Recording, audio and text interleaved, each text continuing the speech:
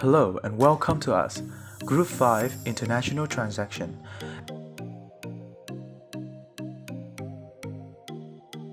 As you may all know, in order for an international transaction to be carried out successfully, efficiently and securely, a set of trade documents is an obligatory element.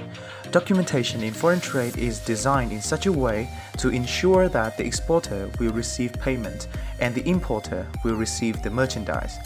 Documents in foreign trade are worded, designed and used to eliminate non-completion risk, reduce foreign exchange risk, and to finance trade transactions. In this video, we will dive into one particularly realistic example of such a set of documents with a view to interpreting to the fullest extent all the necessary details included in each document, all of which will eventually portray the whole picture of the transaction process.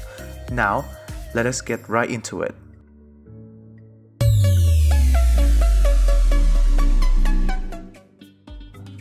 The transaction that we are about to look into occurred between two economic entities.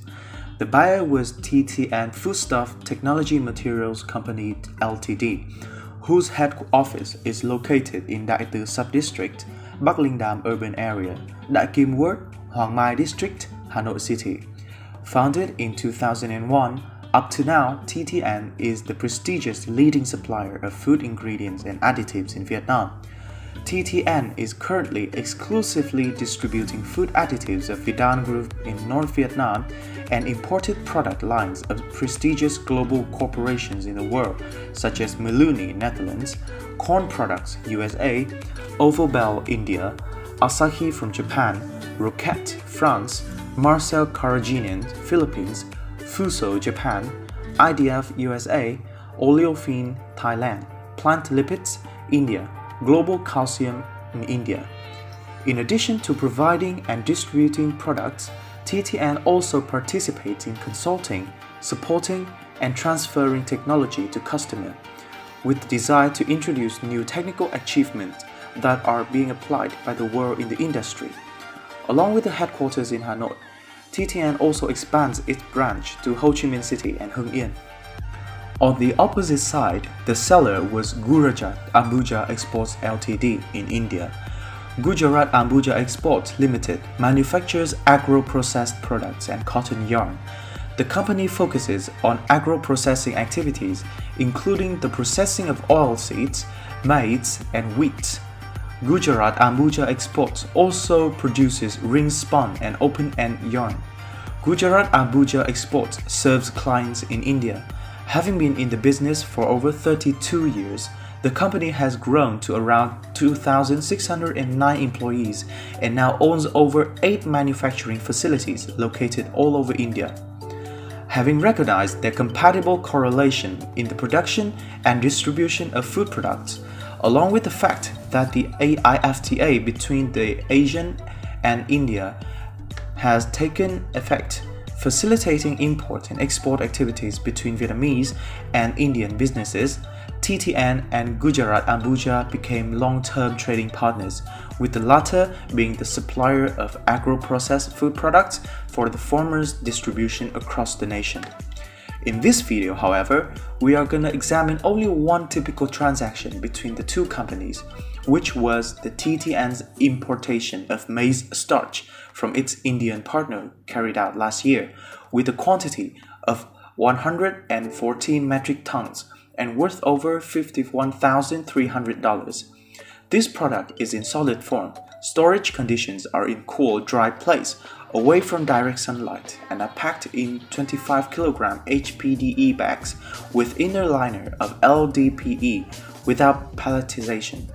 According to the product code, which is 11081200, this import order is subject to 10% VAP and enjoys a preferential import tax rate of 0% due to the Decree number 159/2017 NDCP on promulgating Vietnam's special preferential import tariff for implementation of the ASEAN-India Agreement on free trade in goods in the period from 2018 and 2022.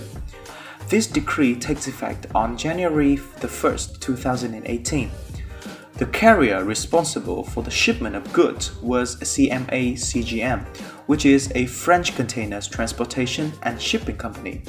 It is the world's third largest container shipping company, using 257 shipping routes between 420 ports in 160 countries. The name is an acronym of its two predecessor companies. This shipping company has many years of experience in international sea transportation, specializing in designing and implementing intelligent solutions to take care of the cargo right across the supply chain. Now, let's have a closer look at each trade document provided to us by the TTN company and see how this transaction was carried out, shall we?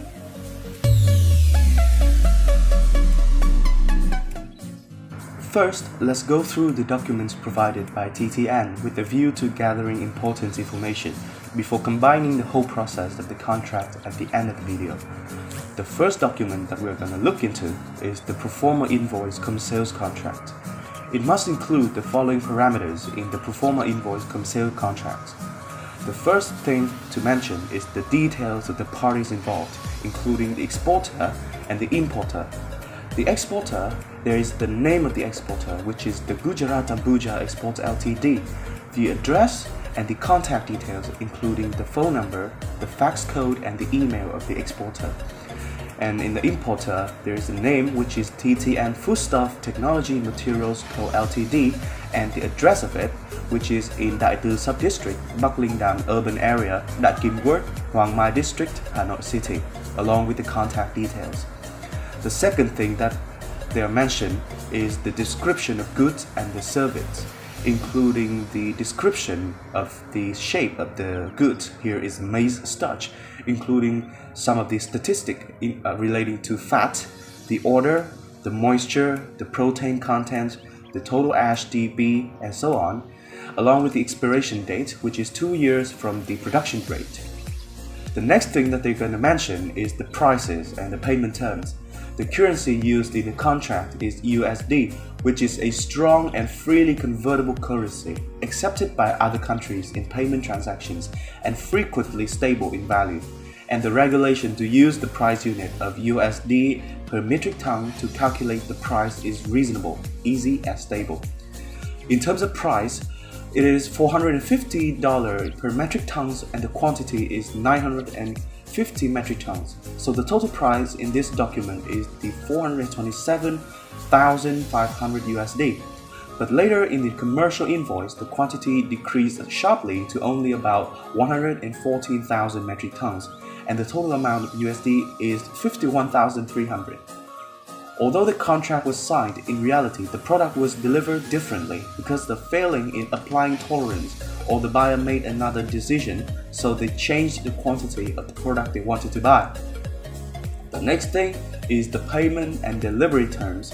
For the initial emails or fax presentation of documents, the buyer sends the seller a bank transfer, which is the TT method transport, for the full amount of the invoice. Following the date on which a copy of the document is presented, the seller will receive payment in a maximum of 7 to 10 working days. All bank transfer fee go to the buyer's account. Original documents won't be delivered to the buyer until the seller's bank account has. First thing is, during the negotiation process, TTN and Ambuja discussed and reached an agreement to use the CIF Incoterms 2010 delivery basis items in the contracts. As far as I know, Incoterms 2020 and 2010 have no difference in the responsibility of the seller and buyer, but Incoterms 2020 allows the application of CIF in transporting goods by container and buying insurance up to Type A, so businesses should apply version 2020. However, Incoterms are not rules because they are just commercial practices, so the application of Incoterms 2010 will not affect businesses. With CIF, seller must pay the cost and freight includes insurance to bring the goods to the port of destination. However, risk is transferred to the buyer once the goods are loaded on the ship. They decided to choose CIF term because of 3 reasons. The first one is to higher margin in shipping profits. The second one is to have more control over the shipping process. And most importantly, they have trust in the buyer, who is a long-term partner with the company. Let's have a further look into the payment terms, which is TT. Compared with LC, the prepaid TT payment method has the faster business process. The cost of TT via bank is more economical. The buyer does not have to deposit the LC deposit. Moreover, the goods document when paying TT is not as careful as paying LC. However, this method poses many risks to the buyer when transferring money that has not received the goods and is in a state of waiting for the exporter to deliver the goods, or the risk of delayed goods. This method is most convenient in cases where the buyer and seller already has trust, long-term cooperation, mutual trust like TTN and Ambuja, which is a very concrete example. The next thing they're going to include in the Proforma Invoice cum Sales Contract is the warranty information, which is shown in slide, and shipping documents and other conditions. The next document that we're going to talk about is the original bill of lading. The original bill of lading is issued in 3 copies. It comes out in a set of 3. Also, it has the 3 copies in 2 deliveries to avoid loss risk as a business custom. An importer must have the original BL, not a copy, to pick up the cargo. Typically, a bill of lading will include the names and addresses of the carrier, which is CMA-CGN, the shipper, consignor, Gujarat Ambuja Export Ltd, and the receiver, which is the consignee, TTN Foodstuff Technology, Materials Co. Ltd. The second thing is the place where the goods were loaded, which is the Nhava Sheva port in India. The terms of shipment, shipment date, quantity, exact weight, value, and freight classification. Also included is a complete description of the items, including whether they are classified as hazardous, the type of packaging used, any specific instructions for the carrier, and any special order tracking numbers. As we can see in the method of transportation cargo is the FCL. The marks a number which is 6 times 20 feet FCL containers, which means 6 20 feet full container load. Each container comes with a particular marking and seal number to facilitate the work of delivery and custom declaration, along with the details about numbers of packages stuffed inside, the gross weight, which are tare weight of each container and the weight of the goods altogether, and the space inside the container, which is 20,000 cubic meter each. The discharge location is also included in the bill of lading, which is in Haiphong Port, carried out by the CMA-CGM agent in Vietnam. There is also the notion that the goods were placed on board of the vessel in June 30, 2022 by CMA-CGM agencies from India. The next thing to be mentioned is the commercial invoice. This document is supplied by the shipper, providing information about the shipment, including a description of goods, the value of the goods, and the shipper information. A commercial invoice is a part of export and import documentation and may be used by customs authorities to assess applicable taxes and duties. Having a look at the commercial invoice, the information deduced can be divided into 3 categories. The first category is the information related to the transaction, including the invoice number, which is 222-3300-354. This number also appears on the payment demand note as well as the packing list. Next, we have the invoice date, which is the 23rd of June 2022. This date appears at the top left corner of the document. The contract number, as in all other documents, 43107789. The total sale amount for 114 metric tons of maize starch, which is $51,300. Next, we have the related expenses from FOB value to CIF value. And under that, we have the beneficiary account information, including the bank account number, the location, and the SWIFT code. There's one thing that we need to pay attention to, which is the terms of payment. Here it says payment against documents, which is PAD. Let's have a quick look into it. This is a method of export payment where the exporting entity passes an instruction to the presenting bank to surrender cargo title documents to the importer only if full payment is made by the importer against the invoice value or bill of exchange. In other words, the importer can only take delivery of the cargo after making payment to the presenting bank. Next up, we have the information related to the exporter and the importer, including the exporter's information, name, address, phone number, and tax identification number, including the import and export code. We also have the importer's information, the name, the address, the phone number, including the tax code, which is 0102058175. And lastly, we have the information related to the shipping of the merchandise.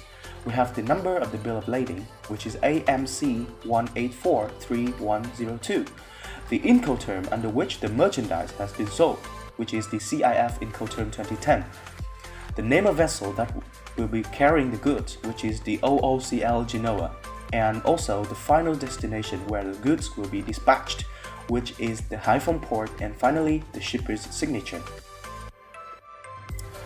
The last essential document that we're going to discuss is the packing list. A packing list itemizes the contents of each package, the box, the pallets, and etc. It includes weight, measurements, and detailed list of the goods in each packet. The packing list should be included in a carton or package that can be attached to the outside of a package with a copy inside. In this document, the invoice number and the date appears first, followed by the details of the exporter and the consignee, which is the importer, including the name of the firm, the location of the headquarters, and the tax code of the consignee. The following sections are the details of the shipments of goods. As we can see, the shipped good is maize starch, the packing detail, the destination of shipment, the quantities, and marking details. The last table describes the stuffing of the goods inside the containers. The term FCL, which is full container load, indicates that the containers are stuffed at their maximum capacity. As listed in the table, the packages are stored in 6 containers, each with a specific code containing 760 packages and weighing a bit more than the net weight, which is 19,000 metric tons. At the bottom are the place and date when the list was issued and the signature of the exporting firm, along with the essential documents which is established between the buyer and the seller. In this document set, we also provided some additional documents which relate the TTN, which is the importer, to its related bank, which is Vietcom Bank. So besides the compulsory documents available to us by TTN, here are some additional documents that were involved, not between the buyer and the exporter, but the buyer and its associated bank. And now we'll have a quick look through these papers. So the 3 papers that we are offered include the application for remittance, the letter of commitment, and the foreign currency buy and sell contract. All 3 documents were incurred between the buyer TTN and the associated bank, which is Vietcom Bank, regarding the transaction of money between the associated bank account of the buyer and the beneficiary bank of the exporter in India. The first document can be understood as the request of remittance, which includes all the information of the remitter as well as its bank account and the beneficiary, which is the exporter and its linked bank. Especially in this transaction, the remittance method is SWIFT, which stands for the name of the global member-owned cooperative and the world's leading provider of secure financial messaging services. Another remarkable information is in the charges, which would be shared by both sides, which means if incurred within the buyer's nation, the charge will be paid by the buyer and vice versa. The second document is attached to the application of remittance is regarded as a commitment of TTN, which is the importer, to its associated bank about the transaction with Gujarat Ambuja. This document shows the contract number and date first, then the goods description, the contract value, the information about invoice, the seller, the buyer, the beneficiary, and the payment value. At the end of the letter, there are some available commitments for TTN to take before giving the letter to the associated bank. Those commitments could be listed: temporary import and re-export transaction, border gate transfer of goods, credit advice from the sale of re-exported goods, and etc. And finally, the representative signature. The third document is the foreign currency buy and sell contract, In this document, the associated bank will show the exchange rate between the two currency and the money that the buyer have to pay. The below information is the tick table related to the option that they may have made at the letter of commitment above. This includes the related transactions and their corresponding commitments. Lastly, there are some documents need to be presented right after the transaction has been completed, but in any case not later than 2 to 6 months since the date of the commitment depends on the transaction type.